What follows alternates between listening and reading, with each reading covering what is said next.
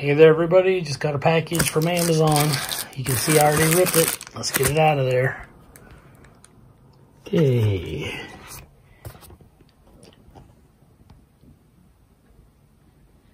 Says Fiskars, Finland, 9-inch hatchet.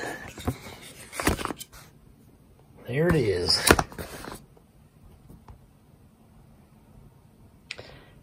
Now it's marked Gerber. I don't know if Gerber makes it and it's just from the city of Fiskars or if it's made at the actual like Fiskars plant that makes a lot of knives and axes and hatchets. It says Fiskars, Finland right here stamped on it, but then it also has the Gerber trademark there. And I actually have another one of these and I really liked it, but it's packed away right now. And it was too difficult to get to, so I ended up ordering another one. Besides, I wanted another one anyhow, but picked up one more. So there you go. This cardboard just comes out. This kooky piece of plastic here, which I don't really care for, but it does the job, is the sheath. You can see it even has a belt loop on it. So you can wear this on your side. It also has this like little handle if you just want to carry it or strap it onto your pack. But it works really well. You just drop the hatchet down in there, and then this twists over it, and you hear that click. It's locked in place and ain't going nowhere. It does make a little noise though, being that it's a hard plastic sheath, but you could just wear that on your belt. It's kind of obviously quite bright.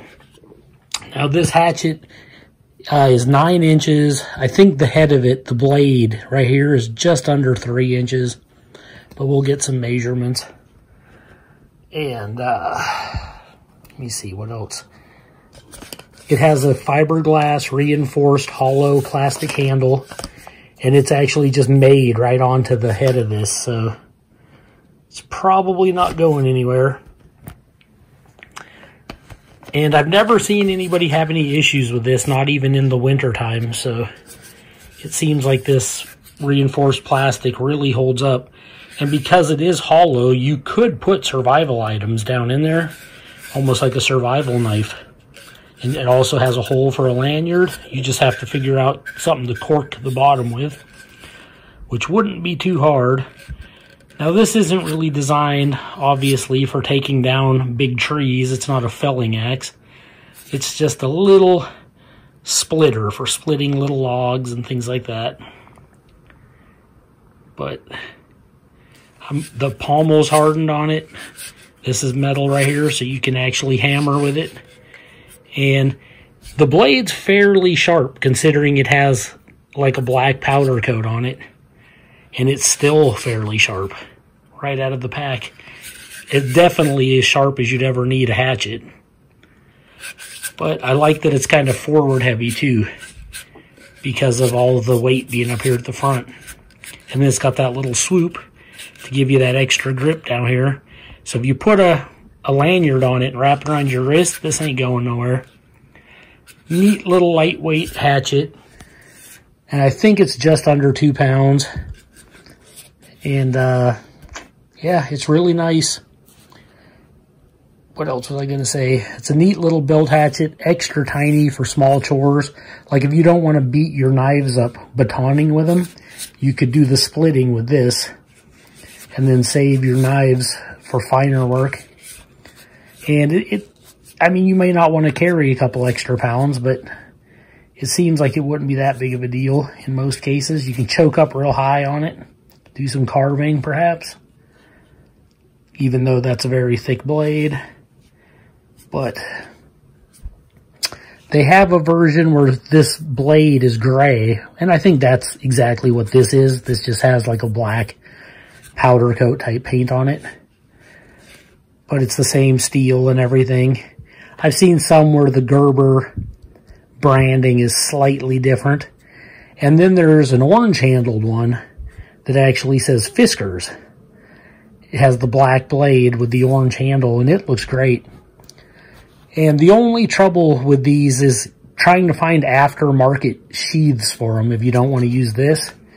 It's really difficult. It seems like every sheath is either too small or too big. It's one or the other. And the thing is they sell a version of this that comes with this little plastic sheath, like blade guard, and then it has like a bungee cord that wraps around, kind of crisscross, and it stays on. I'd love to get that for this. But the only way to do it is to purchase that whole hatchet, and I really don't want that other hatchet. So that kind of sucks. I do have a rubber blade guard from a different axe that I have, and I might just throw that on here and then maybe figure out how to make a sheath out of it if I don't feel like carrying this. I mean, this is super lightweight. It's just, I don't know, it just doesn't speak to me. It's not cool like leather or Kydex or something. Even that other one, I think it's the same kind of green plastic, but it's stamped Gerber, and it's just lightweight and it's small, and the way it wraps around the blade just looks a lot cooler, in my opinion, than this big old hunky thing, you know. Although that other one, you can't wear it on your belt, and this one you can, so, and it locks in, you know. So, I mean, there's a give and take with everything. But let's get some measurements. You're looking at just a hair, about 9 1/4, maybe 9 1/8, right at this bottom edge. And the head of it is about 5 1/8. And then the blade itself is 2 3/4. Not quite 3. Right in there. So a decent little hatchet. Okay, let's do a paper cutting test. I got a sheet of printer paper here. And here's the little hatchet straight out of the package.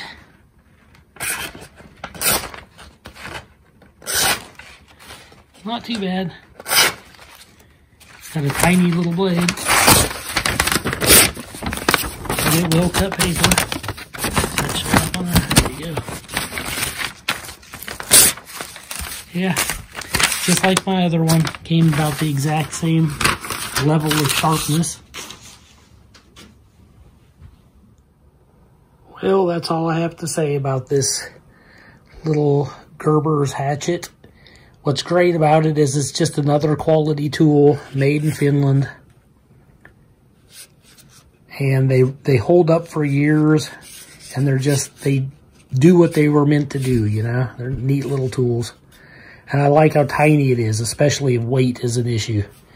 And you don't want to get into carrying too much stuff. I like to carry a knife.